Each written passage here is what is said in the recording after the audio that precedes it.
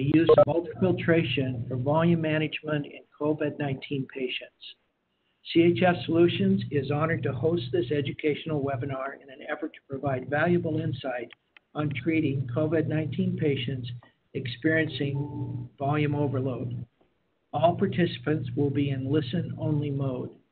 At the conclusion of the presentation, there will be an opportunity to ask questions by submitting them through the chat function on the right-hand side of your screen. Participants on this call are advised that the audio of this conference call is being broadcast live over the internet and is also being recorded for playback purposes. A replay of the call and presentation will be available immediately afterward at www.chf-solutions.com under the Investors tab, then Events and Presentations tab. During the course of this webinar, the speakers may make forward-looking statements. Except for historical information, statements made by the speakers are forward-looking statements that are made pursuant to the safe harbor provisions of the Private Securities Litigation Reform Act of 1995. Forward-looking statements involve known and unknown risks and uncertainties that are based on beliefs, assumptions, expectations, and information currently available. Those risks and uncertainties include the risk factors described under the caption Risk Factors and elsewhere in the company's filings with the Securities and Exchange Commission. By providing this information, the company undertakes no obligation to update or revise any projections or forward-looking statements, whether as a result of new information, new developments, or otherwise. You should review the cautionary statements and discussion of risk factors included in the company's press release relating to this webinar, the company's latest 10-K, subsequent reports, as well as other filings with the Securities and Exchange Commission under the titles Risk Factors or Cautionary Statements related to forward-looking statements for additional discussion of risk factors that could cause actual results to differ materially from current expectations. Those discussions regarding risk factors, as well as the discussion of forward-looking statements in such sections, are incorporated by reference in this call and are readily available on the company's website at www.chf-solutions.com. Today's webinar will be moderated by Dr. Amir Kazori. Dr. Kazori is Professor of Medicine and Vice Chief of Clinical Affairs in the Division of Nephrology, Hypertension, and Renal Transplantation at the University of Florida. He has been involved in clinical research projects, including those related to extracorporeal and pharmacological therapies that are currently offered to patients with cardiorenal and other disorders of water hemostasis and congestive states. He regularly provides talks on these topics at various national and international conferences. I would now like to turn the call over to Dr. Kazori, who will introduce the webinar panelists. Thank you very much for your introduction. Hello, everybody. I am Amir Kazori. In the great scheme of coronavirus pandemic, the purpose of this webinar is to discuss the various clinical aspects of fluid management in patients with COVID-19. It is my pleasure to have two of my colleagues here with me participating today in this webinar. I will ask them to introduce themselves. Dr. Devita, can you please introduce yourself? Hi, my name is Maria DeVita. I'm the Chief of Nephrology at Lenox Hill Hospital in New York City, New York. Welcome, everybody. Hi, Dr. Olumi. Hi, this is Mehdi Olumi. I'm a medical director of the CT surgery in Mount Sinai, New York. Perfect. Well, the webinar is composed of three sections. We start by providing an overview of the COVID-19, how lung is involved in it, ARDS, and what are the general aspects of its therapy, which includes fluid resuscitation. We then move on to the second part and talk more about the importance of maintaining fluid balance in these patients, the risk of volume overload, and its consequences. We also discuss the available options for treatment of congestion in these patients. At the end, in the third section, we provide an overview of isolated ultrafiltration as an option for fluid removal, how it is applied in real world, the evidence behind its use, and hopefully we will have some time to talk about practical aspects and tips. So for the first part, let me start by the first question from Dr. Olumi. Dr. Olumi, what are the main characteristics of lung involvement in COVID-19? Thank you. If I have a slide 1, I appreciate it. Sure. As you may know, WHO came with a guideline in regard of the clinical management of the severe acute respiratory infection with COVID-19 suspected patient, which is the last revised was on March 13. Today, I'll emphasize, as you mentioned, it would be determine the effect of the volume overload in the severe ARDS patient and the role of the ultrafiltration. Next slide. As you know, the clinical presentation of the COVID-19 is a wide spectrum. Majority of the case, they are going to be asymptomatic. However, clinical presentation in hospitalized patient is pneumonia with the symptoms of the fever, cough, shortness of breath, and fatigue and myalgia. In order of the occurrence, there's a temperature in the course of the disease on the pneumonia is something around 85 to 90% is going to happen. Less with cough around 75%, shortness of the breath is around 65 to 70%, and the fatigue and myalgia, which is severe in some form, is around less than 50% of the case.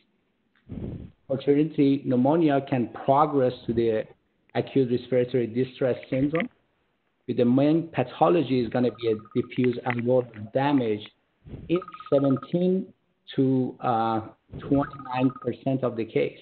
That's the reason it's going to be a pressure on the hospital, particularly in intensive care units, which a good percentage of this patient will develop the sepsis, septic shock, and the multi-organ failure.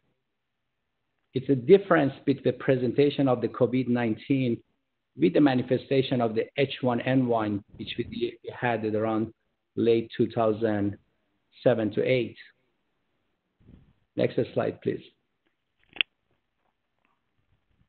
If you see, we don't have a risk factor modeling for who is going to develop the COVID-19. But so far, what we know is if the patient, they are older age group, if they have a cardiovascular disease, the last CDC mentioned is around 10% of these people that they have. If they have a diabetes mellitus, something around 8%, and then chronic respiratory disease is a 4 characteristic.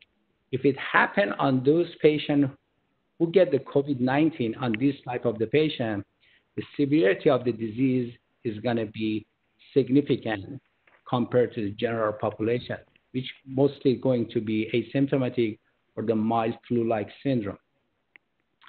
Next slide, please. So if you COVID-19, when the patient, they come to the intensive care unit, a good percentage of them, they are going to require the mechanical ventilation for the ARDS that they have. Is a majority of this type of the patient, as I said, is different from the H1N1, then they're going to have some other associated disease or pathogenesis too. They're going to have a cardiac injury. There's a report from the China that they have around 25% of them, they have a form of the cardiomyopathy, particularly in the elderly. They're going to develop the sepsis and the septic shock. They're going to develop the acute kidney injury. The good percentage, they're going to require the renal replacement therapy. and then multi-organ failure. However, the percentage of them, if you see when they come to the intensive care unit, they require the high flow oxygen, which they need to be in the isolated room and negative pressure room because it's going to be aerosolized nowadays. And then on top of it, group of them, they are going to recover. Group of them, they are going to go again, require the mechanical ventilation. What I want to conclude from this slide is the COVID-19 is going to present as a single organ failure with the ARDS that we used to see it, and then usually they have a better outcome compared to the ARDS with other comorbid disease or associated pathogenesis is going to be the minority of the case. Last slide, please. So I just want to emphasize that through our experience that we had it, and I personally deal with lots of the cardiac surgery patients because this COVID patient, series of them, they are going to end up with the extracorporeal management. What we know it and we emphasize it, particularly in our center, and we try to send a message out. If we look at the group of the patient who have a cardiovascular disease and some form of the therapy or assist device they needed, what's the most important characteristic for us is the central venous pressure. And the several study has been shown. I just bring one of these slides for this particular webinar that emphasizes that the significance of the volume overload, particularly when the patient they get to multi-organ failure, including the right heart failure, is one of the parameters we emphasize significantly.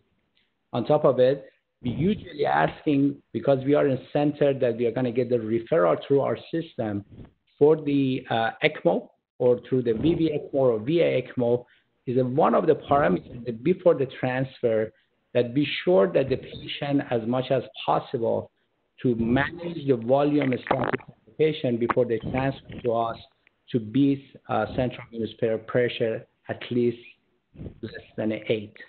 I just want to reemphasize this one in the situation that significant of the, hopefully we're going to discuss it more, significance of the volume assessment. Hopefully we are going to get it later on, what's going to probably determine the outcome of the patient, at least one of the most important parameters. Thank you. Great. Thank you so very much, Mehdi, for this interesting overview of the COVID-19. I wanted to ask you about the general principles for treatment of these patients, but you covered that, talking about oxygenation, probably some of these patients would need ECMO, and also fluid resuscitation for hemodynamic stabilization. Now that we have this great background on COVID-19, how it affects the respiratory system, its role in development of ARDS specifically, and the role of fluid resuscitation in addition to other supportive measures such as oxygenation that Dr. Olumi just described, let's move on to the second section of the webinar. In this part, we focus on the importance of fluid balance and the role that it can have to preserve renal hemodynamics and function. So, Dr. DeVita, what are your thoughts on the importance of maintaining fluid balance in critically ill patients?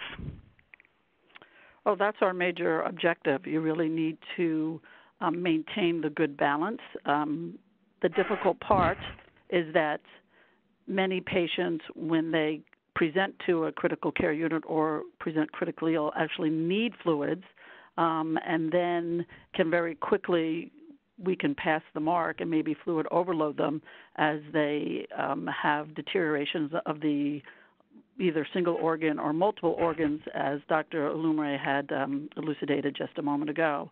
If you have too much volume, then you get congestion. Congestion can take the form of cerebral edema, certainly pulmonary edema, which all clinicians are very aware of. Then you have increased venous pressure. Then that can lead to a backup of renal interstitial edema, tissue edema, impaired lymphatic drainage. You can see how you just get total body fluid overload and then poor functioning of the system because there's just too much congestion. there is very known interactions between the heart and the kidneys. We call those cardiorenal or renal cardio syndromes. So you're getting a backup. So the difficult part is definitely trying to give them the fluid, but knowing when to tap the brakes a little bit to then start pulling back on the rate of fluid resuscitation, and then maybe even getting rid of fluid. On top of this, you can just have inflammation, and then inflammation will just cause congestion in and of itself. As you can see on the slide that Dr. Kazori just put up for us, we talk about these bidirectional pathways that will link everything between the heart failure and the renal dysfunction. So as you have worsening kidney dysfunction, you're going to have decreased fluid removal, then that will lead to increased fluid overload, which then leads to heart failure. Heart failure will do the same thing if you want to start there, that if the heart's not generating an appropriate cardiac output, then you're not getting enough fluid into the kidney to then have the kidney remove the fluid in the form of urine output. So it's a very delicate balance that we have to maintain.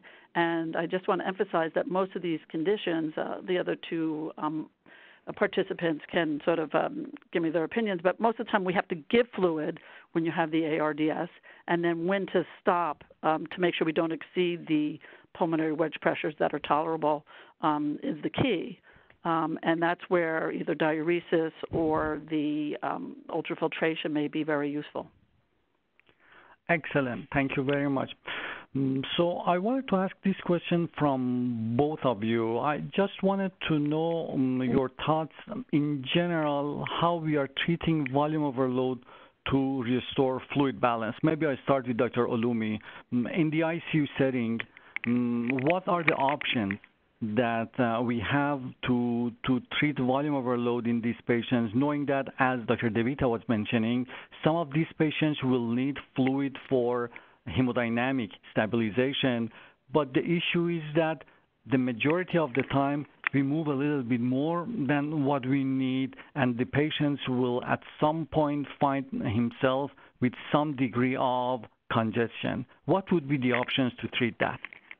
As of right now, lots of the centers, they started diuretics. But what I want to emphasize is, because part of my research during the fellowship was the ARDS. If you see in the ARDS, as Dr. DeVita mentioning it, ARDS is a good component. If you get too much of the volume, then you're going to have a lung congestion too, and gas exchange does not happen very fast. So it means the prediction from as soon as the patient goes on the, let's say, support, ventilator or ECMO all the time, we need a reliable resource of the volume management. What it means, historically, usually we wait, patient get volume overload, and then we start diuretics, and they'll see if the patient is responsive, yes or no. Good percentage of them, they might not be responsive. What we traditionally be starting to doing it around the last decade or so, and we think our result has been significantly improvement, is that as soon as the patient comes with a multi-organ failure, the patient mandatory intake might be more than 100 to 150 cc. So it means about the same time we look at the emergency of how we are going to fluidly manage the patient at the time. Yes, we are going to minimize it. We might start diuretics, but very fast as a kind of emergency treatment, the same way we optimize the oxygenation, we try to assess the volume overload. And if the patient is volume overloaded, we are very aggressively to use of the ultrafiltration. Perfect. Thank you very much. Dr. DeVita, do you want to add anything? Yeah, I just wanted to add more of an overview. The way I look at it is I think we definitely want to keep the balance. We want to go ahead and use diuretics as best we can. And then as a nephrologist, I have my hemodialysis equipment, I have my CVVH equipment, I have my ultrafiltration equipment, and I think of them as just as a continuum. What do I need to fix right now in this patient? If I need some clearances, so if they're accumulating uremic toxins or potassium or becoming acidotic, then I do want to do some sort of therapy that has both convective and conductive treatments. But if it's just a pure volume issue, then you want to do something pure ultrafiltration. With my hemodialysis equipment, that's going to be a slow, continuous ultrafiltration, a scuff we call that, or just with an Aquadex, it's going to be an ultrafiltration, or with a diuretic, it's going to be a diuresis. So I have all these tools that I can use, and I think we really just want to keep the flow going, like Dr. Alumwe said. So I just sort of look at the patient and say, what do I need to fix now, and what tool do I have? And I feel very comfortable just using them at a continuum, and I think it's a nice way to think about it. Perfect.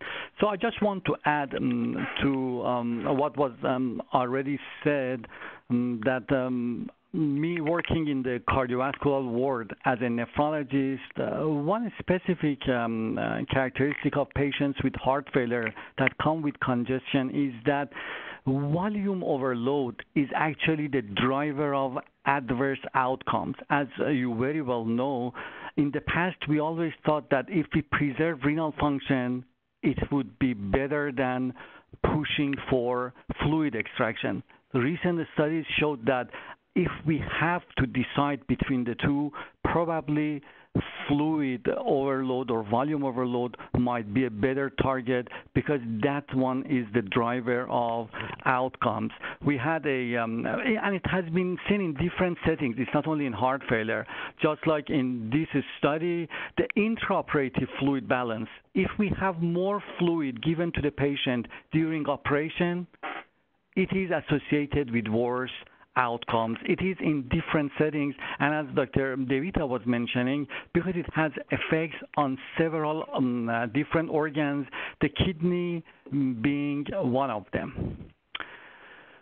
So, well, now that we know more about the detrimental effects of volume overload on various organs, and also the limitations of diuretic therapy in this setting, let's move on to the third section of this webinar and talk more about mechanical fluid removal, that we also call it ultrafiltration, and evaluate its role and utility for critically ill patients who become volume overloaded, the type of COVID-19 that is the focus of this discussion today.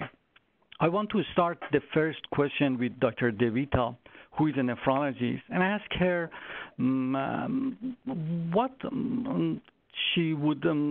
how does she define ultrafiltration as compared to other forms of renal replacement therapy, or now these days we call them renal support, such as hemodialysis or hemofiltration. What is different from hemodialysis or hemofiltration that ultrafiltration is offering?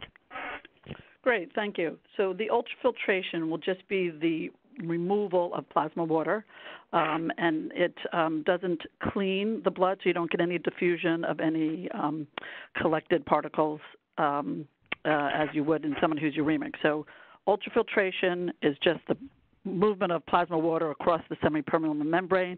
It can be done with a very low blood flow rate and has a very simple machine. You can also do straight ultrafiltration with my other dialysis equipment, but a straight ultrafiltration machine is pretty simple to operate.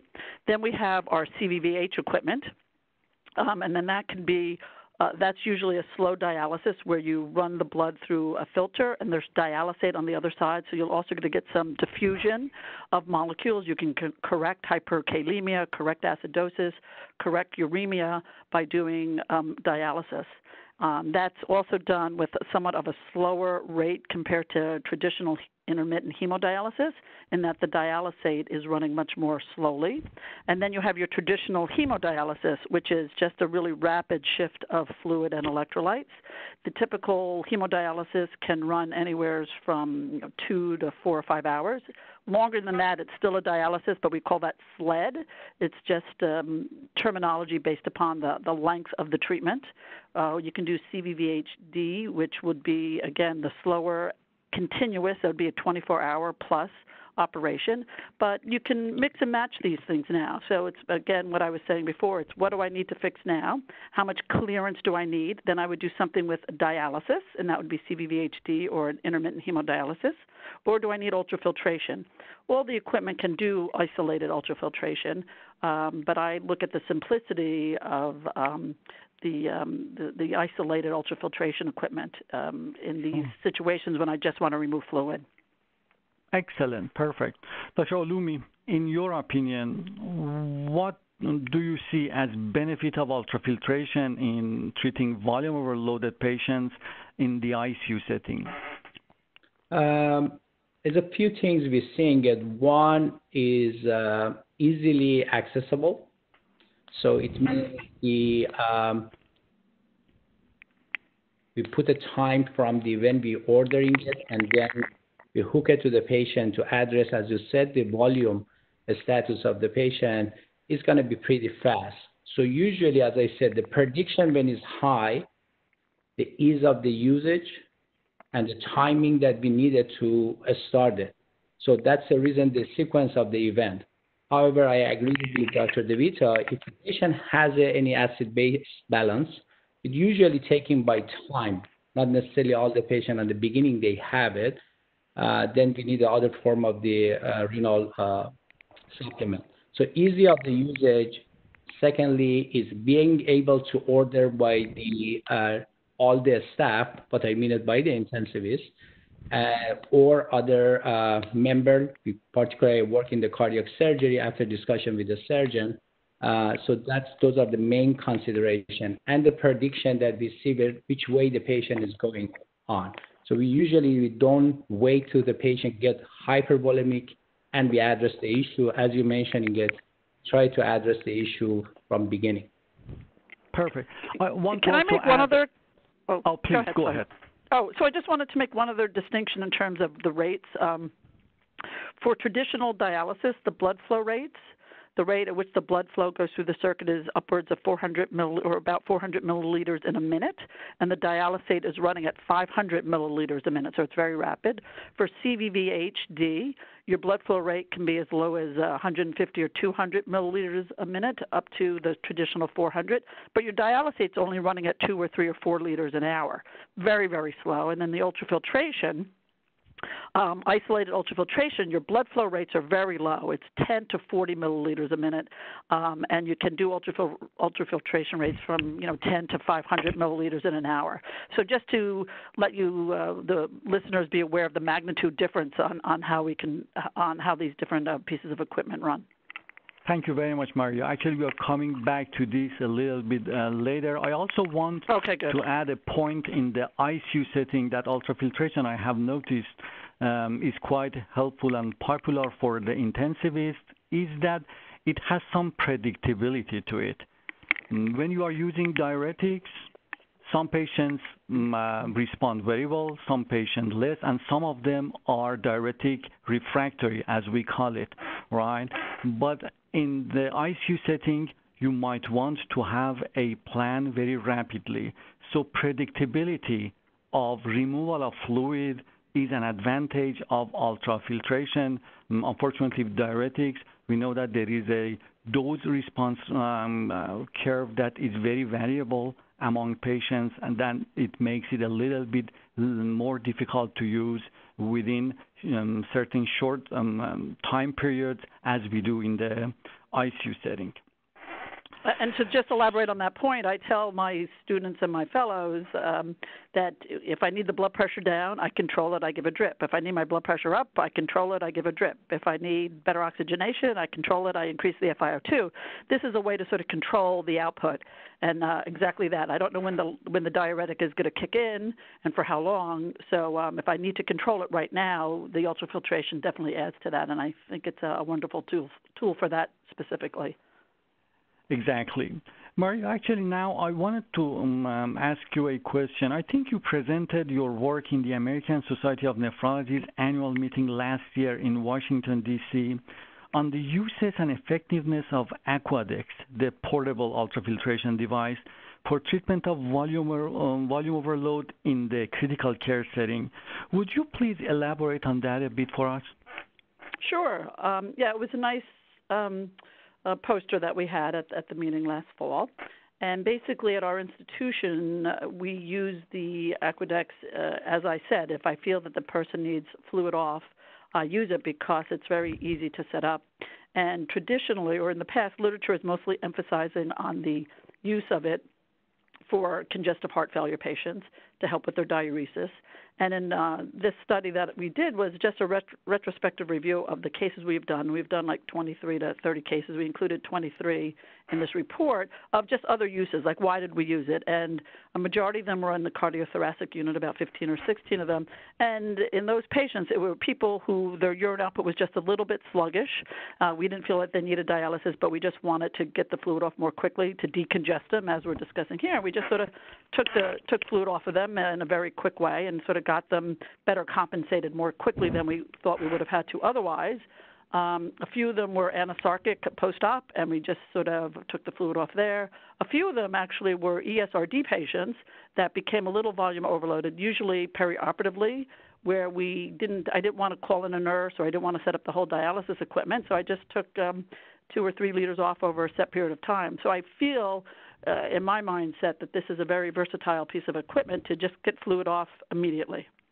Actually, that's a very interesting point because we have the reflex as nephrologists when one of our patients with end-stage renal disease on hemodialysis comes to the hospital or is in the hospital and presents with volume overload, we always think about dialyzing them, not thinking that we can use a more simplified version of dialysis machines, the portable ultrafiltration devices, because we only need fluid removal without any clearance. That would be an interesting use of such device.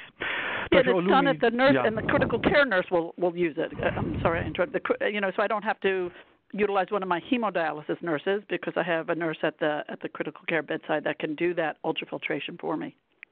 Sure, absolutely. And the ease of use, we might get back to it a little bit later. Dr. Olumi, how do you describe the real-world use of Aquadex in the setting of ICU, if you have something to add? In the setting of the ICU, as you said, is predictability and reliability, especially those who have a history of the kidney injury or cardiorenal syndrome.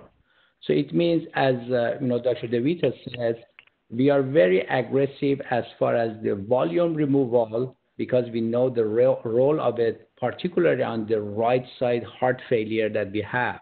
It's a good percentage of our patients because of the pump run or because they already have a cardiomyopathy or have a heart failure. They have a right-sided heart failure, and it's going to be getting the predictable volume removal, which is going to help for the iliac extubation and the consequent management of them. So to make it in one sentence, it means all the times, as Dr. DeVita, volume status of the patient has to be addressed as aggressively and emergently as possible, particularly in those people who has a multi-organ failure or the vent-dependent and the right ventricular RV failure. Perfect. So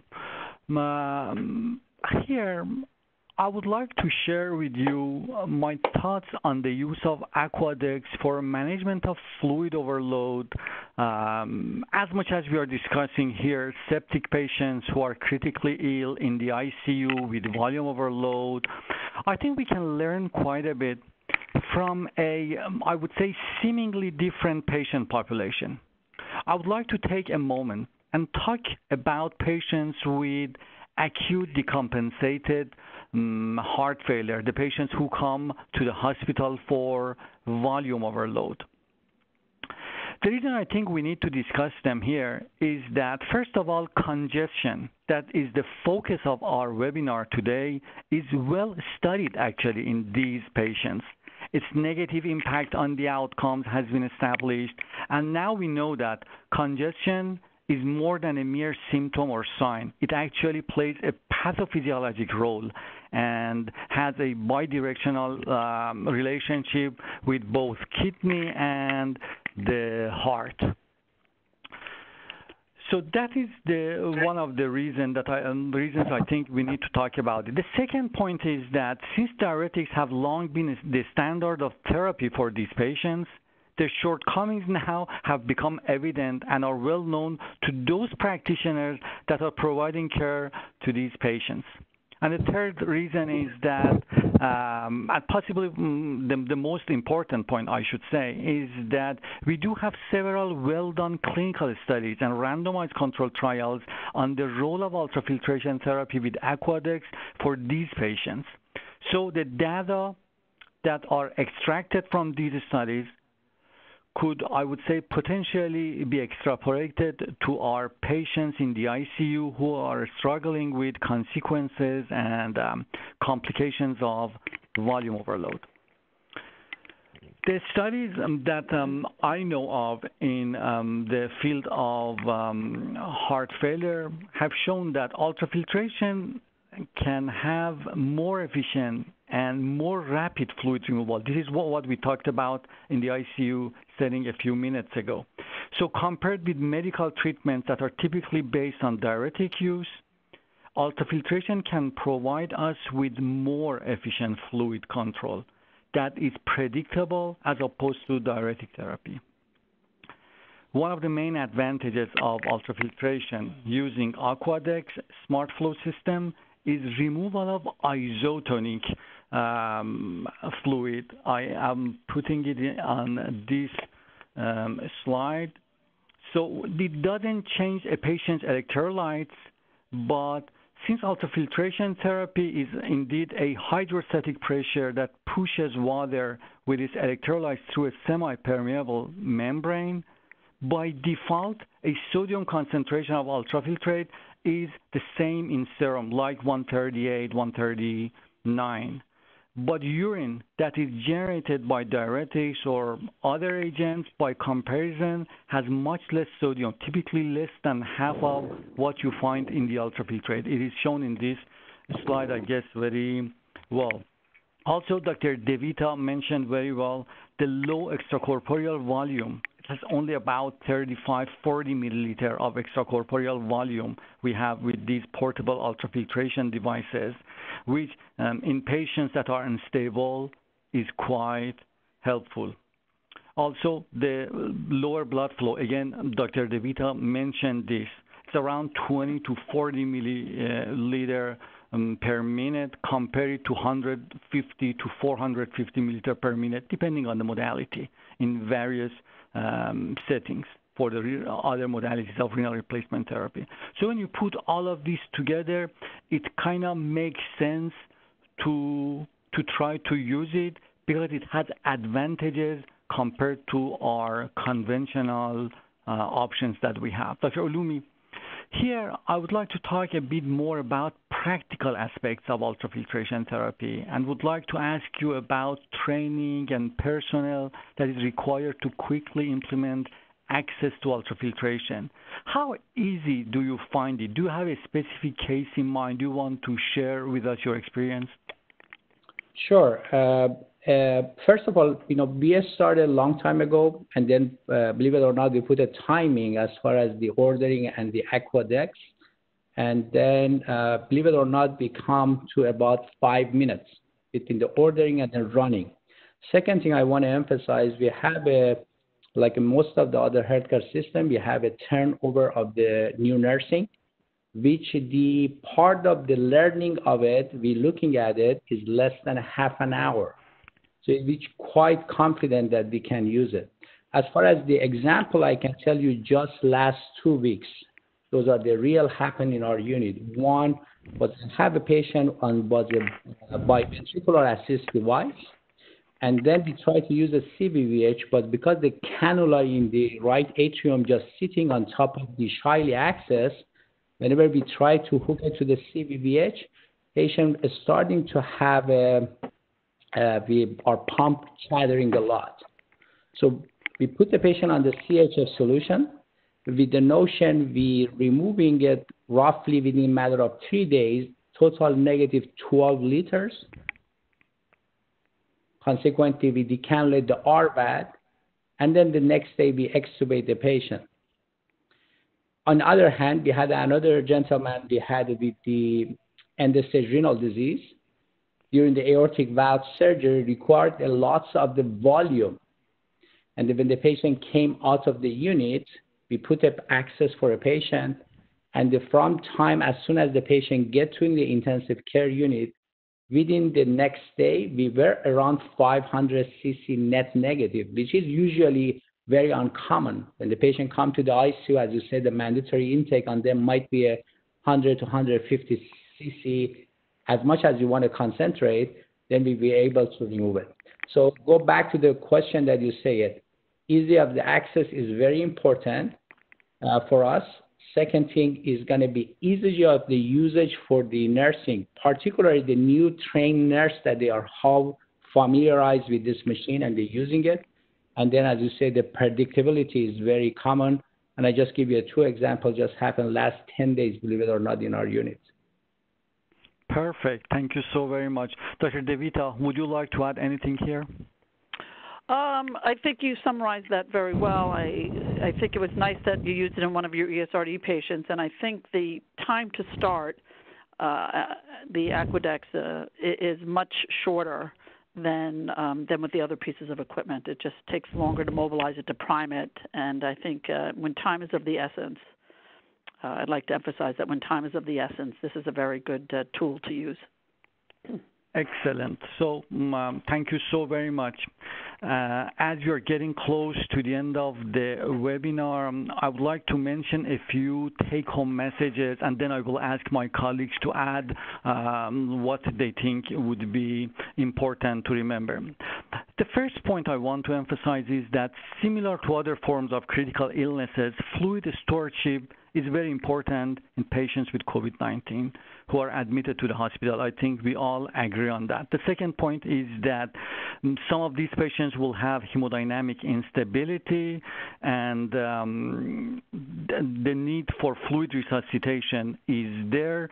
So they are at risk of developing volume overload and ARDS, as well as other complications of progressive congestion. The third point I want to mention here is that volume overload can also contribute to renal dysfunction and other organs, but including renal dysfunction, which further compromises the ability of these patients for fluid excretion. This would kind of create a vicious cycle.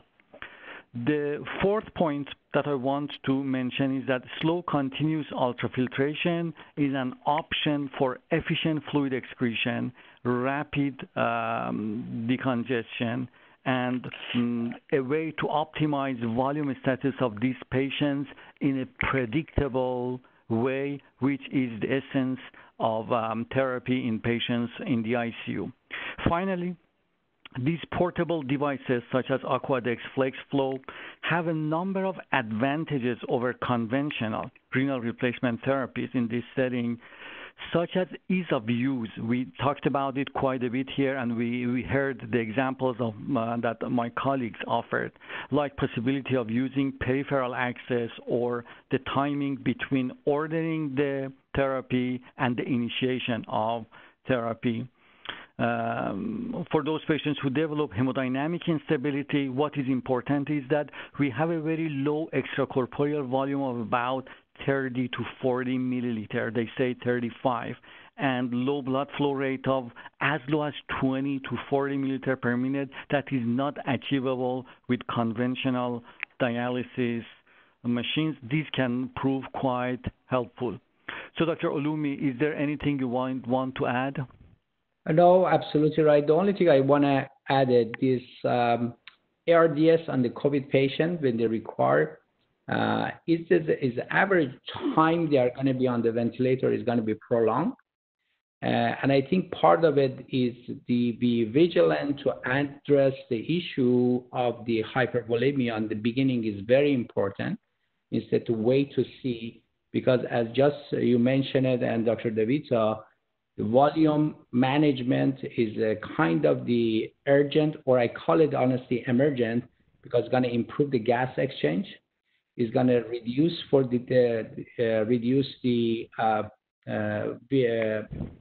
hepatic congestion, and it's going to be helping for the volume management as far as the RV failure. So I think, as you said, is the predictability of this machine is going to help to address the issue from beginning.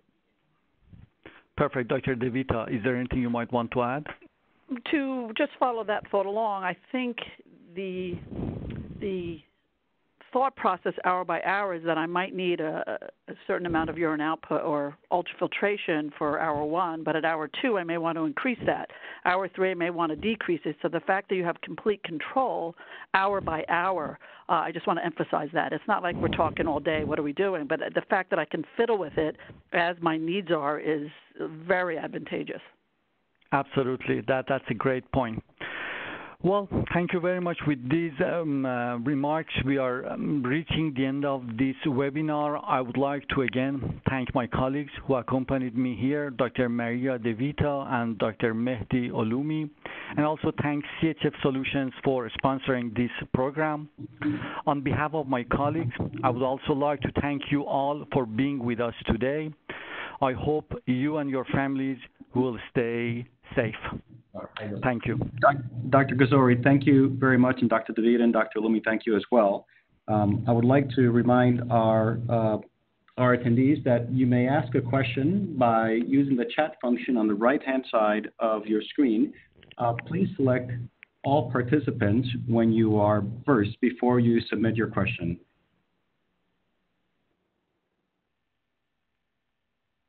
And there is one question currently in the queue. The question is, has Aquadex been used yet on any actual COVID-19 patients?